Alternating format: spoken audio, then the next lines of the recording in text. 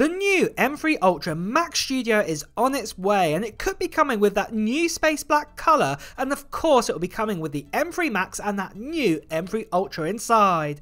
Today I want to start going over everything we know so far for the next generation Mac Studio, including design changes, specs, and of course the Mac Studio M3 Ultra release date and price too.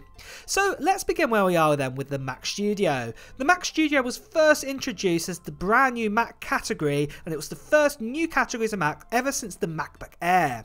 It replaces the larger 27-inch iMac, and the iMac Pro also been selling super well. The device is essentially a larger Mac Mini but with more ports than the Mac Mini and also than a larger iMac, but gives you incredible performance, with first getting the M1 Max and the M1 Ultra put inside of it back in 2022, but then in 2023 we had the M2 Max and the M2 Ultra put inside.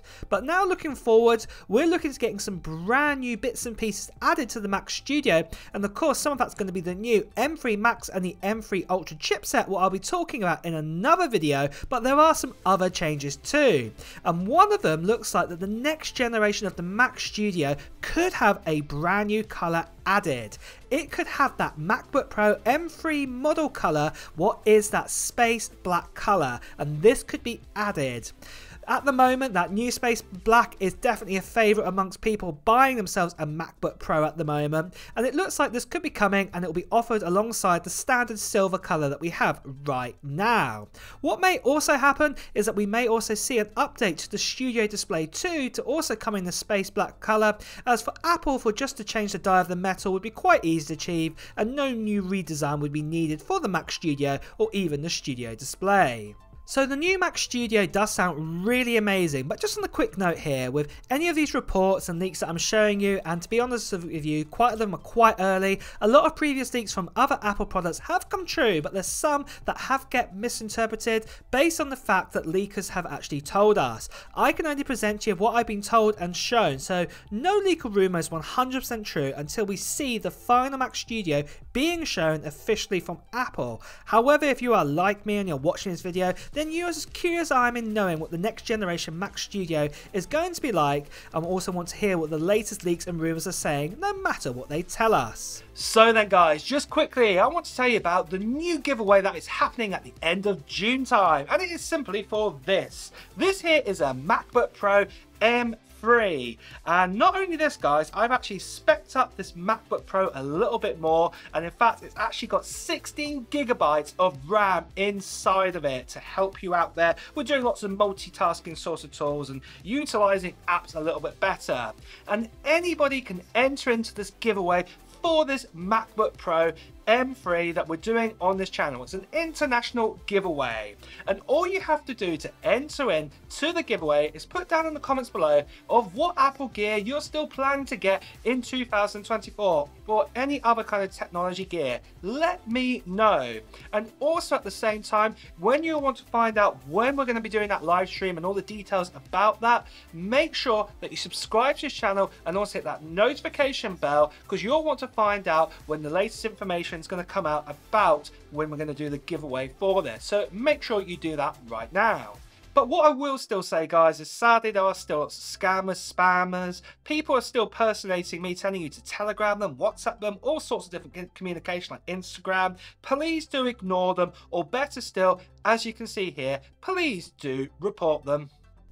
So then, next of all, let's talk about the release date of the Mac Studio. As the current Mac Studio just came out in the summer of 2023, and then we had the launch of the M3 to the M3 Max chipsets in the MacBook Pros, and also we had that M3 iMac, then it would seem that the M3 Ultra could be around the corner.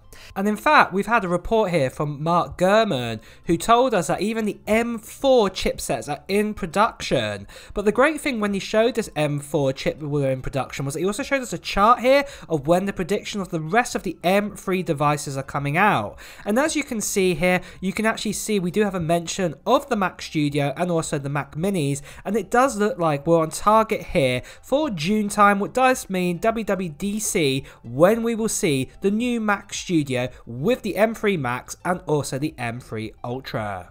Apple tend to do WWDC at the very beginning part of June time, and this is most likely going to be the case in 2024. So if this does happen, then we're most likely going to actually be able to get our hands physically on the new Mac Studio coming out around about mid to end June time in 2024. So next of all, let's do a summary of the Mac Studio M3 Max and M3 Ultra. So looking here, as you can see, it's most likely we're going to have the same design, but we may have that new space black color as an option this time, alongside the traditional silver color that we've had already for the Mac Studio. Storage options will start at 512GB. Obviously, this will only be if you pick the M3 Max option on this one, but it will go all the way up to 8TB SSD like it has done for many years now with the last two generations.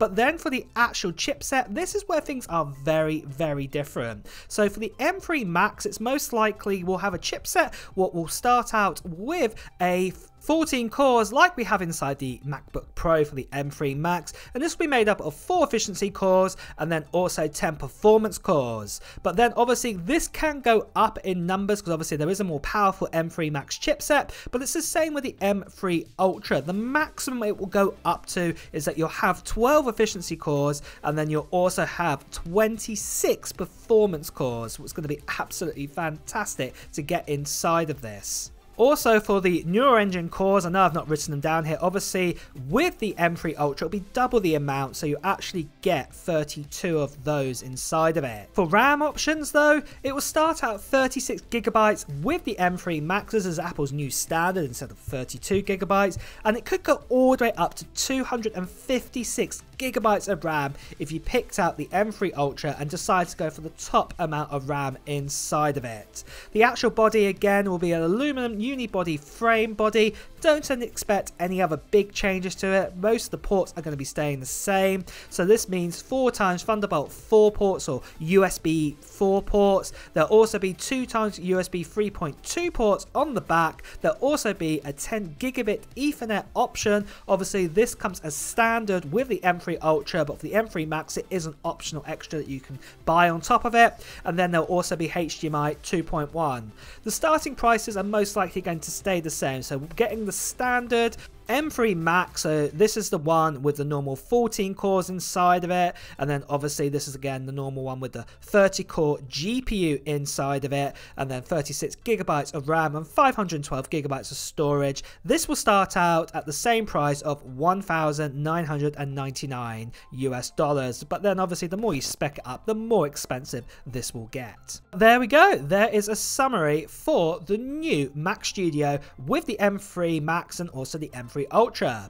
But for my wishes with the Mac Studio, it's very similar to what Apple have done with the MacBook Air M2 and the MacBook Air M1. I do really hope that Apple continues to sell a Mac Studio with an M2 Max at the very least after they've released the next generation Mac Studio. I wouldn't expect, say, an M2 Ultra to still be available because obviously this is the best chipset you want to get is the M3 Ultra, and I want to put that to one side, but it would be nice to at least keep the M2 Max for the Mac Studio as an option. But whether Apple will do this, I'm not too sure. But if they did, I think it'd be really good for them. And you know, for Apple to stop selling one like this, they're definitely missing the trick here.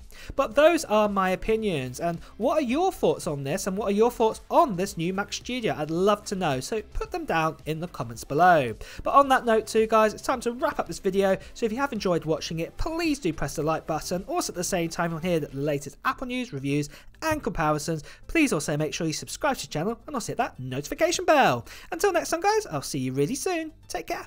Bye bye.